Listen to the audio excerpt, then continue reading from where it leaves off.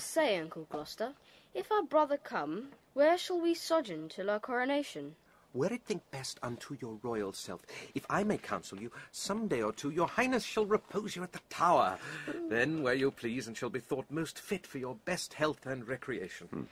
I do not like the Tower of any place. Did Julius Caesar build that place, my lord? He did, my gracious lord, begin that place, which since succeeding ages have re-edified.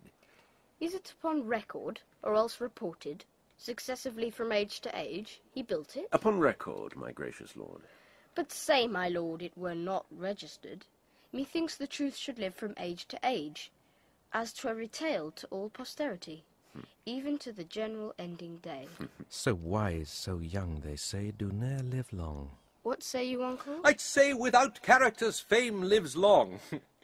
Thus, like the formal vice iniquity, I moralize two meanings in one word. That Julius Caesar was a famous man. With what his valour did enrich his wit set down to make his valour live.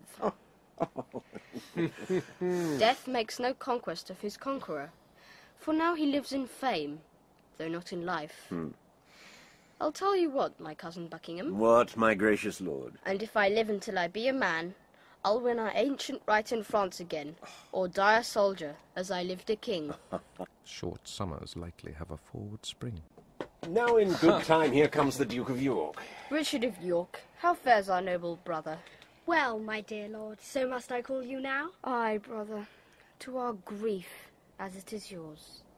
Too late he died that might have kept that title, which by his death hath lost much majesty. How fares our cousin noble Lord of York? I thank you, gentle uncle. Oh, my lord, you said that idle weeds are fast in growth. The prince my brother hath outgrown me far. He hath, my lord. And therefore is he idle? Oh, my fair cousin, I must not say so. Then he is more beholding to you than I. He may command me as my sovereign, but you have power in me as in a kinsman. I pray you, uncle, give me this dagger. My dagger, little cousin? With all my heart. A beggar, brother? Of my kind uncle, that I know will give, and being but a toy, which is no grief to give. A greater gift than that I'll give my cousin. A greater gift? Oh, that's the sword to it. Aye, gentle cousin, were it light enough. Oh, then I see you will part but with light gifts, and weightier things you'll say a beggar nay. It is too weighty for your grace to wear. I weigh it lightly, were it heavier. What would you have my weapon, little lord? I would, that I might thank you as you call me. Oh. Little. My Lord of York will still be cross in talk. Uncle, your grace knows how to bear with him. You mean to bear me, not to bear with me. Uncle, my brother mocks both you and me, because that I am little, like an ape. He thinks that you should bear me on your shoulders. With what a sharp provided wit he reasons. To mitigate the scorn he gives his uncle, he prettily and aptly taunts himself. So cunning and so young is one.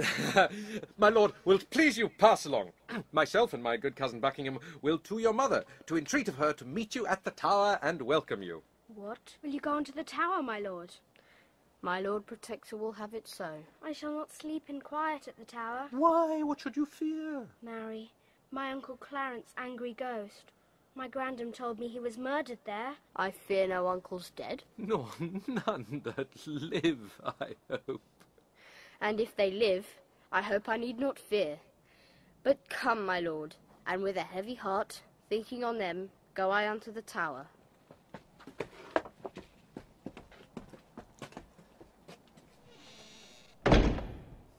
Think you, my lord, this little prating York was not incensed by his subtle mother to taunt and scorn you thus opprobriously? No doubt, no doubt. Oh, it is a perilous boy, bold, quick, ingenious, forward, capable. He is all the mother's from the top to toe. Well, let them rest. Come hither, Catesby. Thou art sworn as deeply to effect what we intend as closely to conceal what we impart. Thou knowest our reasons urged upon the way. What thinkst thou? Is it not an easy matter to make William Lord Hastings of our mind for the instalment of this noble duke in the seat royal of this famous isle? He, for his father's sake, so loves Prince Edward that he will not be one to aught against him. What thinkst thou, then, of Stanley? Will not he? He will do all in all as Hastings doth. Well, then, no more but this. Go, gentle Catesby, and, as it were, far off sound thou Lord Hastings, how he doth stand affected to our purpose, and summon him tomorrow to the Tower to sit about the coronation. If thou dost find him tractable to us, encourage him, and tell him all our reasons. If he be leaden, icy, cold, unwilling, be thou so too, and so break off the talk and give us notice of his inclination. For we tomorrow hold divided councils, wherein thyself shall highly be employed. Commend me too, Lord William. Tell him, Catesby, his ancient knot of dangerous adversaries tomorrow are let blood at Pomfret Castle. And bid my lord, for joy of this good news, give Mistress Shaw one gentle kiss the more. Good Catesby, go. Effect this business soundly. My good lords both, with all the heed I can. Shall we hear from you, Catesby, ere we sleep? You shall, my lord. At Crosby House, there shall you find us both. Now, my lord, what shall we do if we perceive Lord Hastings will not yield to our complots? Chop off his head? Something we will determine. And look, when I am king, claim thou of me the earldom of Hereford, and all the movables whereof the king my brother was possessed. I'll claim that promise at your grace's hand. And look to have it yielded with all kindness. Come, let us sup betimes, that afterwards we may digest our complots in some form.